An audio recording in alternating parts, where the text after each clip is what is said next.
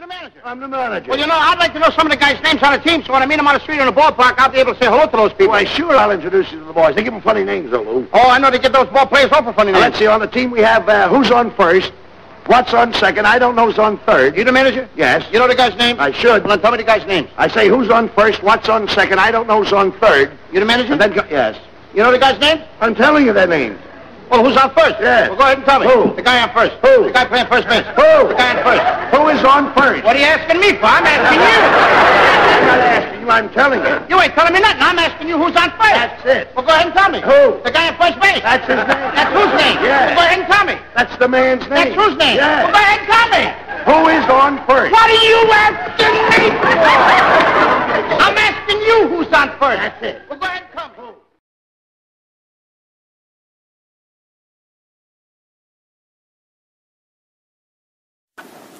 Why did so few people see that? Because they were told to see a collapse, maybe? There's three main things that keep people from seeing what's going on. Problem-solving skills, groupthink, peer pressure, and that they're terrified by the implications. We're going to just focus on the problem-solving aspect. If I tell you the answer is 27, am I right?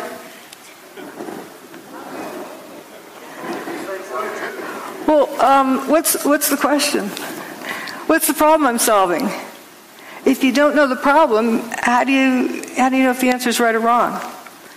You first have to define a problem before you can solve it. And it can be referred to as a syntax error because the order matters. Like when doing this math, are you adding those numbers together first or multiplying these first? You'll end up with a different answer depending on how you group them. The same thing with crime solving or with problem solving. The order matters. So if you start out with a theory, we have thermite or we have bombs or we have airplanes or whatever theory someone has, and they take their pick from this list of things, and then they go cherry picking and searching for the data that's going to support their theory. So in essence, what they've done is determine the problem. But what happens if it was something else that they didn't take into consideration? They'll never get to the right answer. And that actually is one of the key things. You get people arguing about guesses, about assumptions about what the problem is, and they never look at the problem. If you don't look at the problem, you can't solve it. So what they're using is a theory to determine what happened. That's the wrong direction. We have to start out with what happened. You collect data, and the data always tells you what happened. And from that, you determine how it happened.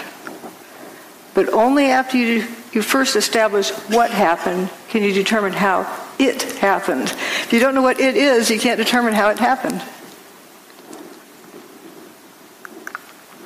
For example, look at these beams falling with dust trailing behind them, opaque dust. Let's say you're going to impersonate one of those beams. So you cover yourself with dust and jump off the top of the building. From the ground up, would someone see that dust trailing off of you? No. You need more dust. Okay, let's say you get a couple of armloads of flour and eject it out as you're falling. Can you impersonate this? No, that's opaque dust. It initially blocked out all of the sunlight, 100% of the sunlight, so it was pitch black.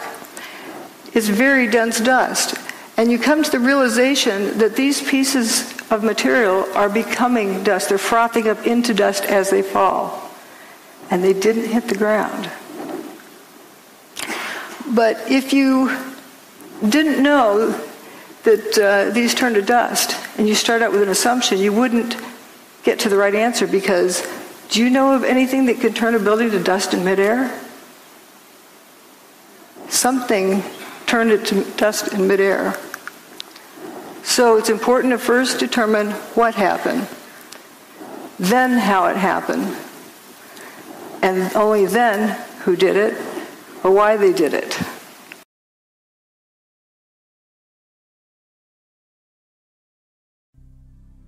In times of change, particularly great change, traditionally people have retreated to areas of their past which they remember feeling safe and comfortable in. This is a natural thing. Or is it? From here we'll begin to explore. Let's imagine for a moment that you and your partner have just ended a long-standing relationship. You find yourself pitted with the challenge of, what do I do now, surging through your mind.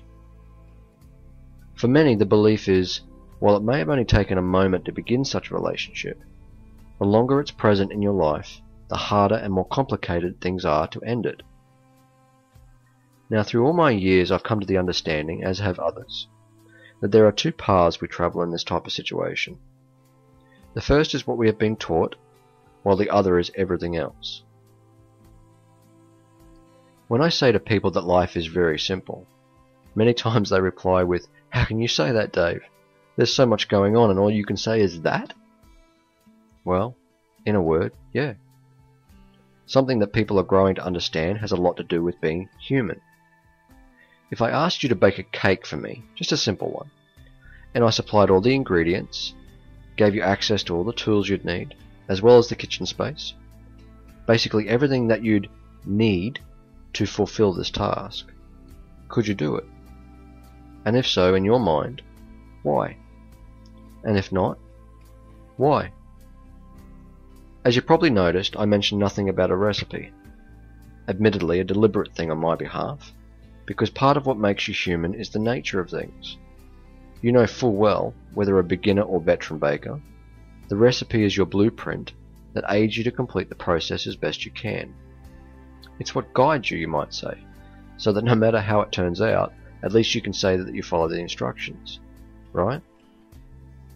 Well, the same can be said with this thing we call life. You merely need to choose to either follow what you're taught and told, or consider more closely for yourself what may be needed. Let's imagine this for a moment. You go to the window and take note of what's going on outside and around you. You see the breezes blowing and this rustles the leaves of the trees, while the children are out in the street playing ball. You then return to your seat and let this sit with you for a while. Now please consider this. Could you tell me with all honesty that what you just witnessed provides a truthful representation of what is going on elsewhere in the world? Why? Isn't that what most people do? A kind of, I can't see it happening in front of me, so it obviously is not something I need to pay attention to and take seriously sort of approach? Carl Jung once said that the most damaging act any human can perform is to pretend they don't see what's happening around them. In the same statement, he also said that this very act is also the primary factor that ultimately leads to a human's demise, both for themselves and for all others. For through this choice, they set the benchmark of what is acceptable, meanwhile maintaining no accountability or responsibility for the boundaries to be constantly tested and therefore adjusted, ending, unfortunately, in the fall of one's very understanding of being human. Now, you may not have any conscious memory of a time where people treated each other well. However, this world and this thing we call life each offer a different arrangement of priorities and a way of understanding these priorities, where they either work with everything else or against it. So just because you were never taught it growing up or in school has no bearing on its relevance and importance to your life. And it is through this that we move to the next part. For the everyday person looking to come to terms with this and to understand the world they live in, the first thing to identify is the boundaries that we set up to protect us from harm. And through this I'll do my best to shed some light on it. Let's imagine you wake one morning and rise out of bed to greet the day. You enter the kitchen where you make a cup of tea or coffee. You turn on the morning show you usually watch while waking of a morning and find them reporting of a young boy and girl who have been killed in a car accident. In the pit of your gut you feel the churn of pain and loss come over you. but in an instant they subside. You try and take a deep breath before taking a sip of your drink, only to be faced with another wave of heartache and despair for the parents. For as you acknowledge that the loss of any child at such a young age actually wrenches at the very fibre of your being.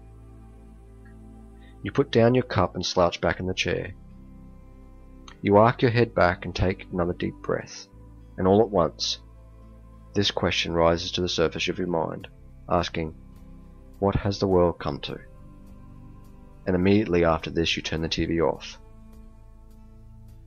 What would you consider from your experience here to be natural?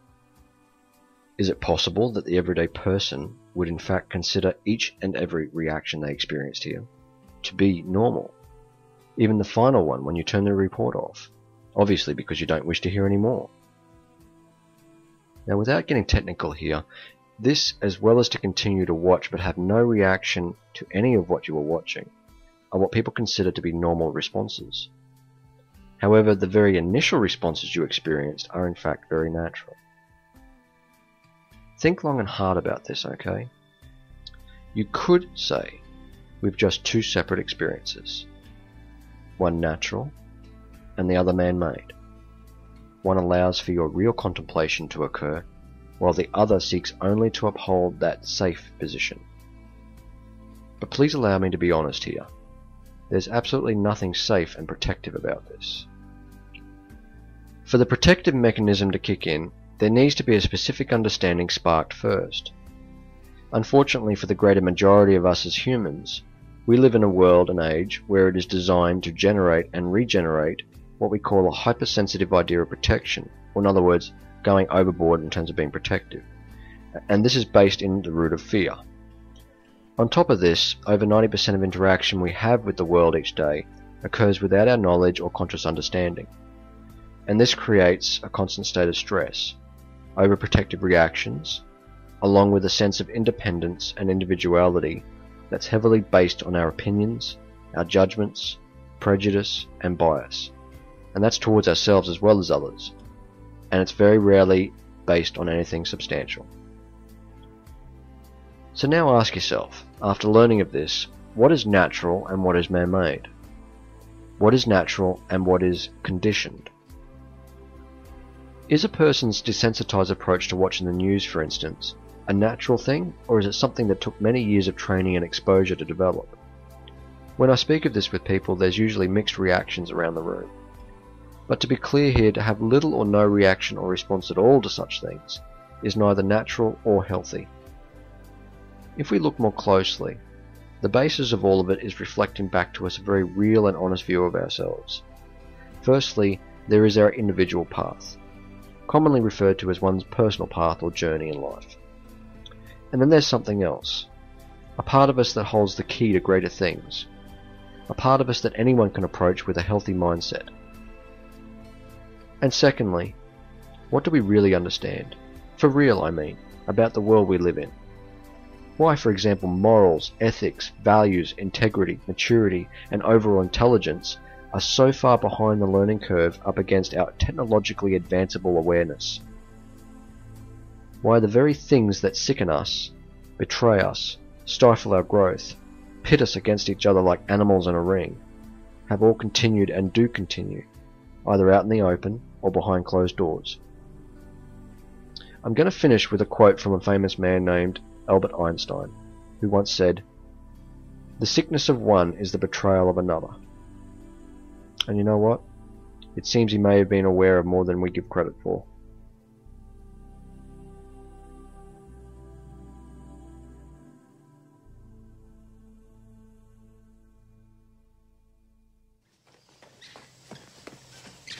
Good.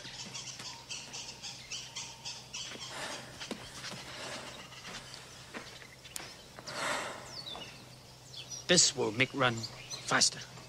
This? How?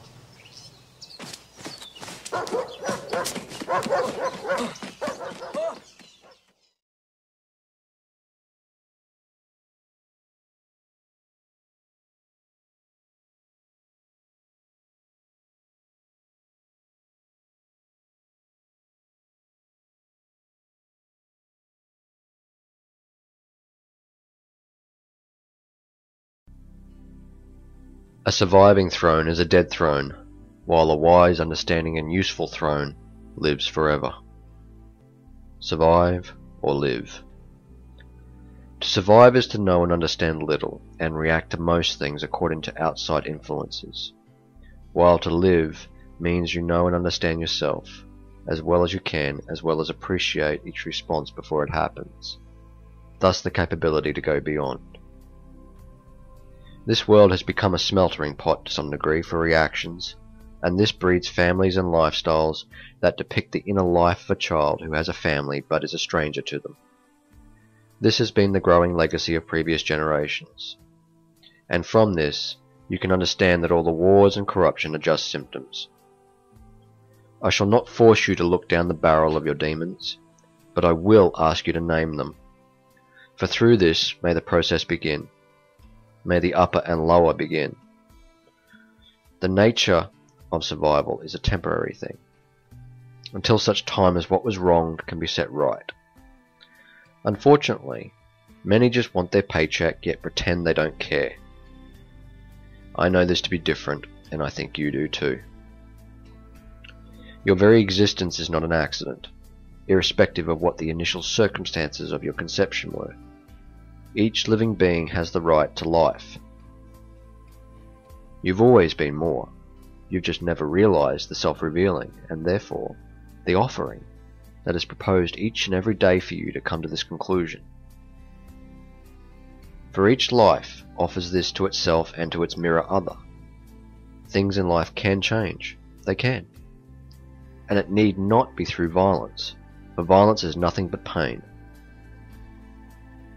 To survive, one only needs to do what they feel they need to do for the next of anything to be the same. Have a look at your spare time, free time, and any other time, whether in the shower, on the toilet, walking somewhere, running, lying down, eating, drinking, any form of this where you can link your thoughts with other things.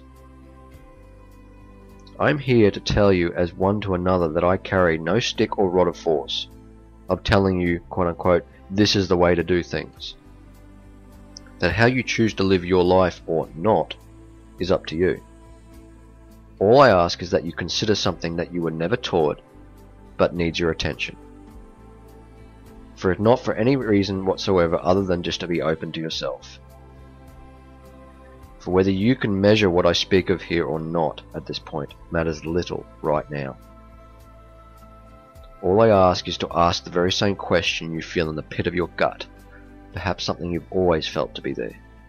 Many will be convinced of their own folly.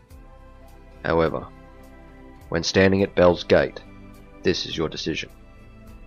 The apparent measure of our kind is of an unfinished book, with a spacious offering for more to be added.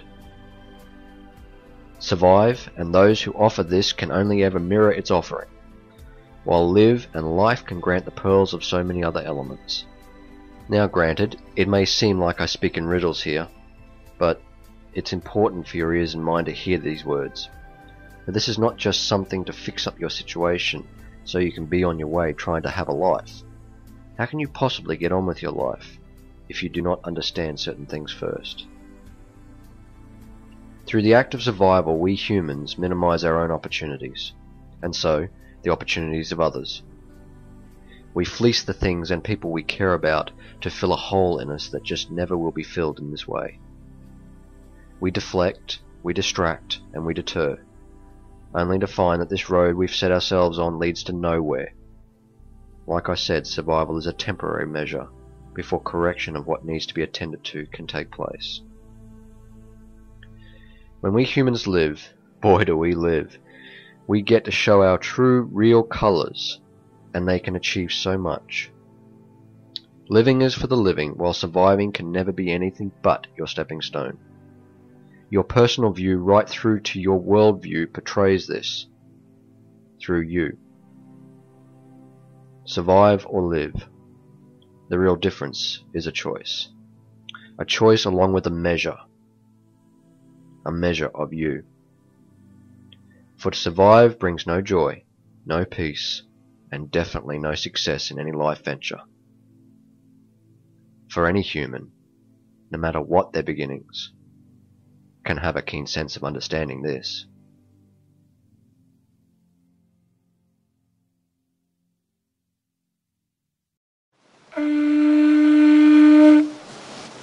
I've got the conch! Let me speak! Get out of here, piggy! Get out of here, piggy! Stop that, Roger! Let Piggy speak! Please! Ethereal! Get out, badass! Get away! Come back to your Get out! What I want to say is, if we don't get rescued, we might have to live here for a long time! Maybe the rest of our lives!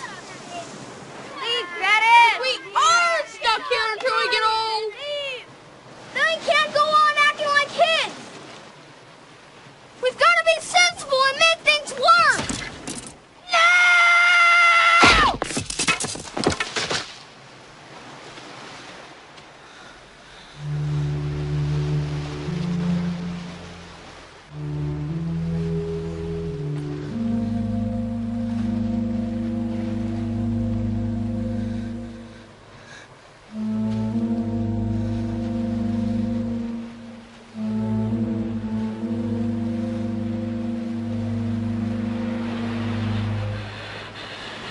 Not gonna get away with this.